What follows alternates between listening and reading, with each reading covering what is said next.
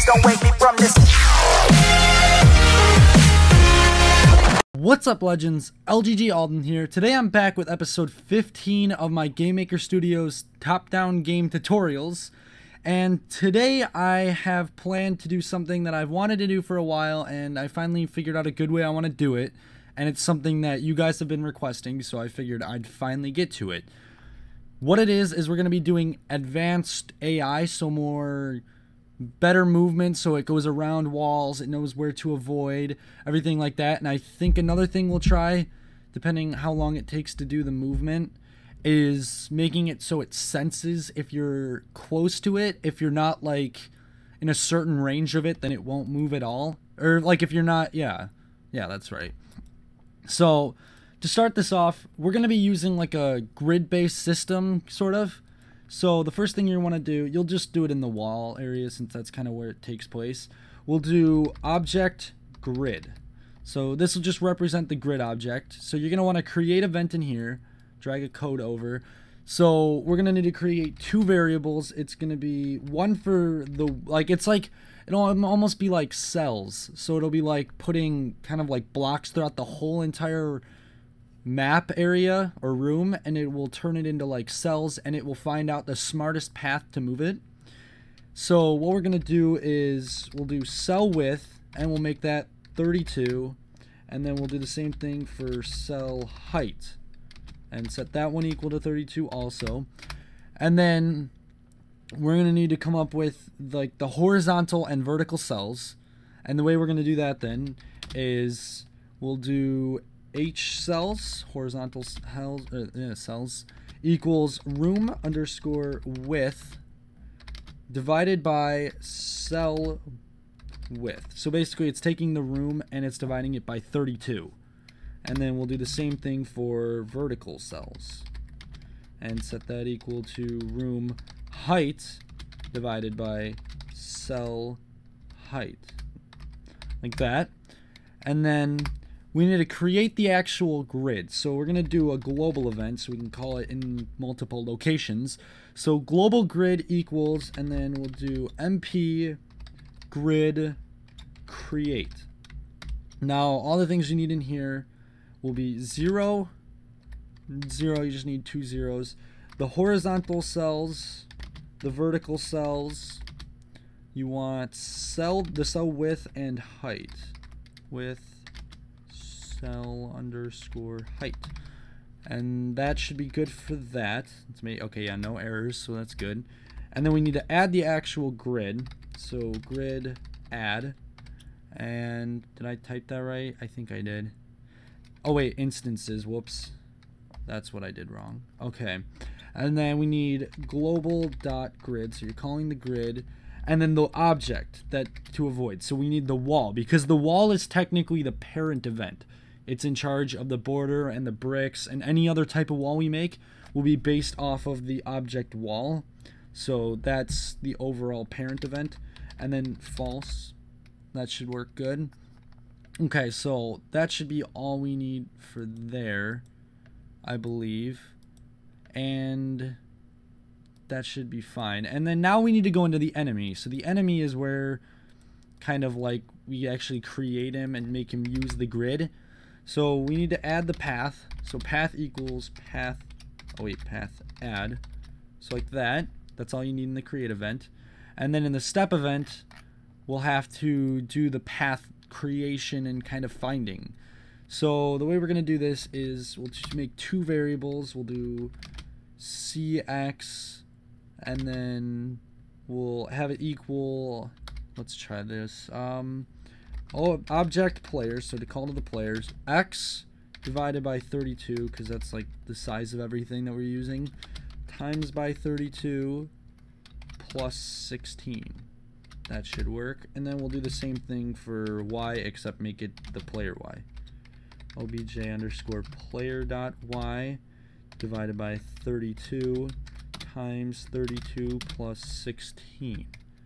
Okay, and then we need to create an if statement. So we'll do if mp grid path, and we'll do, in here we need global dot grid x Y. Oh, wait. I forgot the path. So we're going to need the path.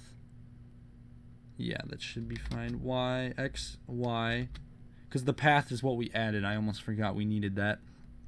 CX, CY. So the variables we just created. And then 1. Oh, wait.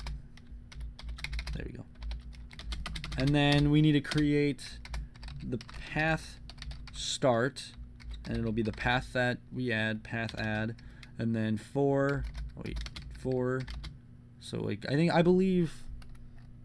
Wait, let me look at what it said. I believe that is the speed variable. So we might have... What is the speed? Do we have a player speed? Yeah, we do. Okay, so let's use the SPD variable instead for that. I almost forgot that we already had a speed variable. And then we'll do path action stop. And then false. And we could get rid of this now. We don't need the move towards player object code anything like that. And I believe that should work fine. So back to the test room where we left off with. I have some players here. So we're going to need to add the grid object into the world. It's in the walls. Oh, wait, that's... Nope, wrong one. Grid. So we'll just set it up in the corner for now. Okay, so now we'll try this. We'll see how this works where the enemies follow me. And then we'll add where it's like they need to be in a certain range of you. So click play. Okay, so it all works. So now they follow me. And as you can see, they follow the closest path that they can. So whatever it takes to get to me. So whether that be going up here. And then if I probably get to a certain point over here, that one will turn around and be like, hey, wait, there's a faster path this way. Let's try it. Let's see. Oh, yeah, see? So now it'll take this way, but if I go over here, it'll be like, hey, wait. Oh, wait, no, I'm too far already. So that, yeah, so it'll take the quickest path. So if I was to stand in this corner, they'll hug that corner. If I was to stand here, they'll go over there. So yeah, that actually works pretty good. And I mean, I guess they can kind of collide with the walls a bit, as you can see, but it's probably not too big of a deal. If we ever need to fix it, we can. So now that we have that working, let's actually make it so they have a radius in which they sense you. So we're going to need to go into the enemy, and I believe we can do that with the code we just added, which is right here. So the way this should work, MP grid path, I think we can just add to this if statement. So we can be like, we can add if, okay, let's see, distance, is this the variable I'm thinking of? Distance to object, okay. Actually, let's try, no, that'll actually be fine. Distance to object, obj underscore player, and then we'll do less than, let's try 50, see how that goes, and then do an and statement so that it does both. Let's see if that works. Make sure that's, I think it should be fine. That should work perfect. So now they don't follow me. So they're not following me. Until I get, oh, see, that's way too short. Because you need to be that close. So then, see that? I get away from them and then they'll just stop. So that's kind of how we want it to be, except we should really increase this. Let's try quadrupling it, seeing if that's big enough. That might still even be kind of small. Eventually, we could make it so, like, the enemies, if they look your direction. That's still a little small. I think we could go, like, 300. That should be fine. Okay. So, now we have it. We have all the guns, everything figured out. I think that's good. Hopefully, it's all working good for you guys. If something doesn't work, be sure to comment that, because I will help you guys. I will do my best to figure out anything that didn't work out for you guys, why it wouldn't, because I want everybody to be the same point I am so they can continue, you don't have any errors. So make sure to comment if anything doesn't go right, because it's kind of important, or else you're just stuck behind. But I believe this is where I'm going to end the video, guys, just because that's all there really is to it. I think it really does make a big difference now, because you guys have been asking, and I finally figured out the best way I wanted to do this. I think it's pretty efficient now that they cut corners. They know the smartest way to come find you. They don't just, oh, hey, he's this way, let's try to travel. Oh, there's a wall. That's too bad. I can't get around it. Makes it a lot simpler, a lot nicer to have that.